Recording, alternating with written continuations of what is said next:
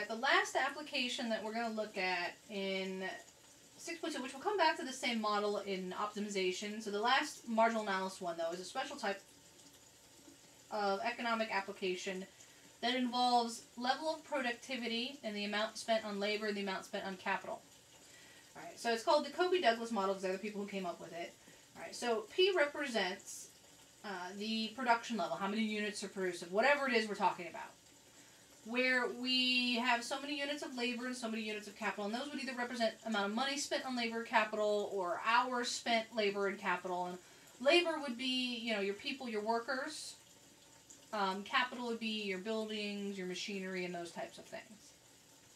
Alright, and so this is how the model is. It's usually a number, x raised to an a, y raised to the a minus 1 of that. Alright, and so again, the exponential units typically are fractions that add up to 1.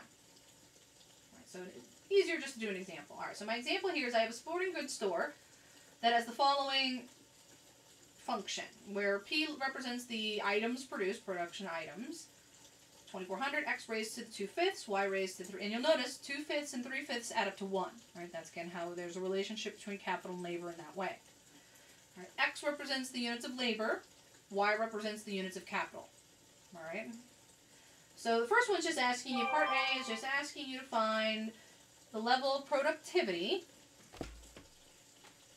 when you have 32 units of labor, 1,024 units capital. So just find 32 for x, 1,000. And the biggest thing with this one is just make sure you're careful with your fractions.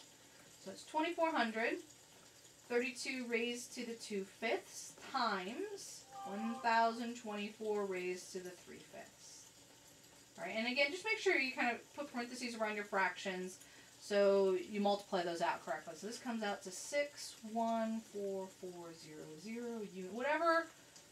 Whatever this represents, if it represents tennis rackets, shoes, alright?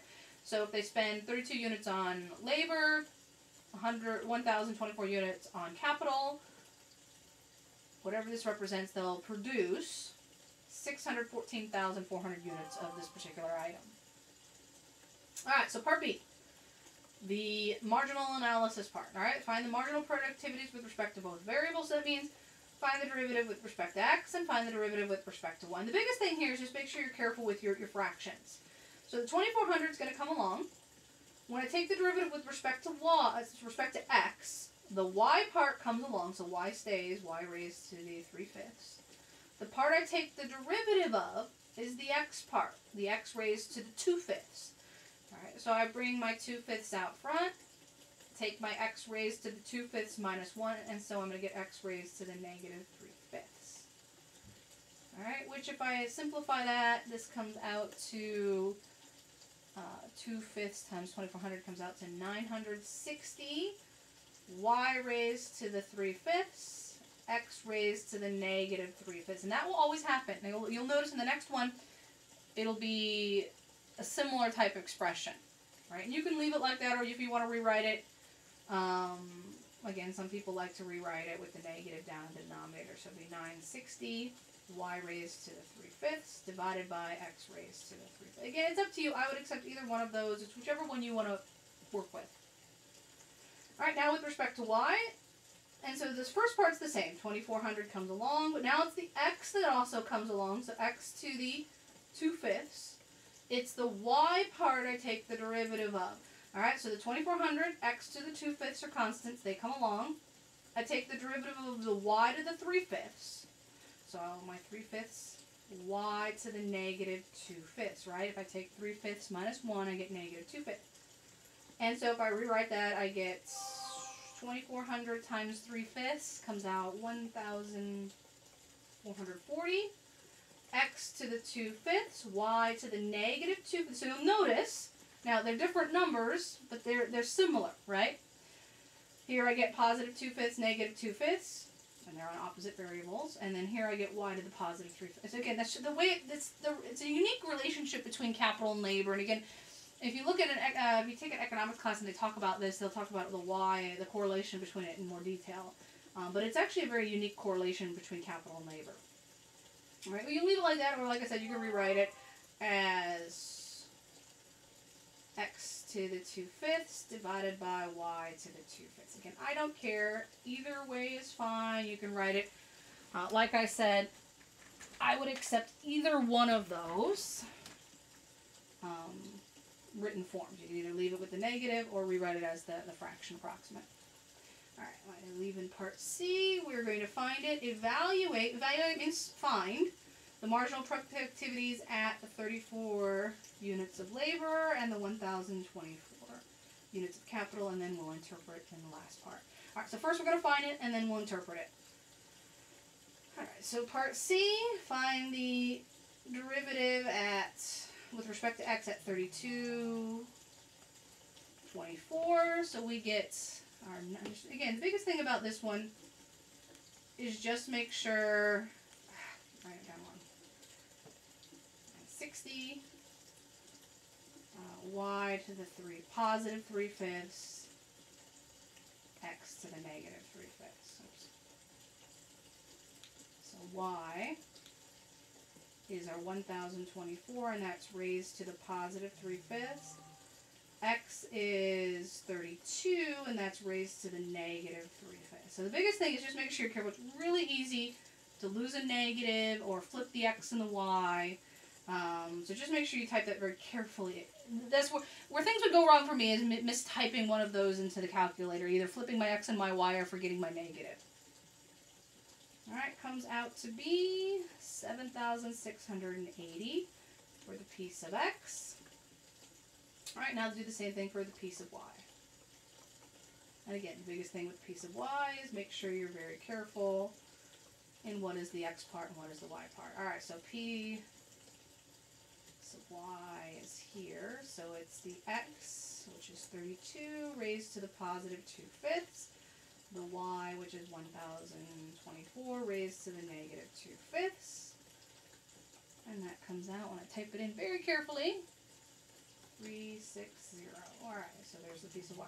All right, so there's the values.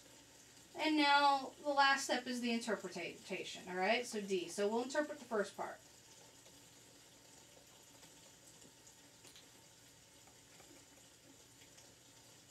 All right, and so I'm going to do the x first. So interpreting, what does that mean? So there's 3 numbers, and they tell you 3 different things, all right? So remember, when we're doing this, we've got 3 things that we need to put in our description. What's changing, what's being held constant at what level, and how is it affecting my overall function.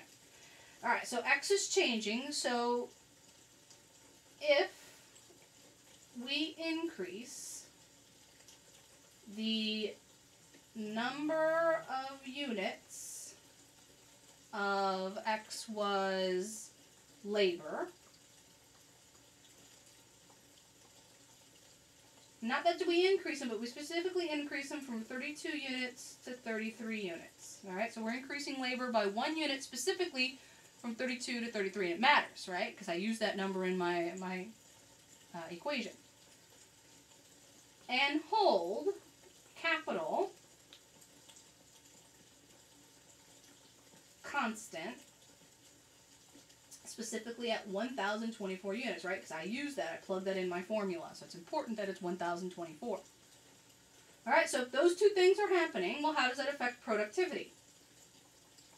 Then the number of units produced will increase by about 7,680. So if they increase 1 unit of labor, specifically 32 to 33, they'll get almost 8,000 more units of whatever it is they're making. All right, well, that's the y direction, now the x direction. So, or sorry, that's the x direction, now the y direction. All right, so same, but I get a different change, right? So this time I'm changing capital by 1 unit, and I'm holding labor constant, and that affects productivity differently. All right, so if they increase capital from 1024 to 1025. That specific unit, right? If I picked 1000 to 1001, it would be different. Units. Hold labor constant, not just constant, but constant at 32 units, specifically that many, right, because I plugged them in to get my number. Then productivity will change by, then the number of units produced will still increase by about, but it's a much smaller number, right? So the 1 unit increase in labor increased it by 7,680 units. The 1 unit increase in capital only increased it by 360 units. So again, it matters. And all of those numbers are important. So like I said, it's your interpretation that's the bulk of these questions. And there's 3 things that I look for in your interpretation. What's changing by how much? What's being held constant at what level? And how does it affect my overall function? Increase, decrease, and by how much? All right, so those are the things I look for in the marginal analysis. All right, that finishes up 6.2.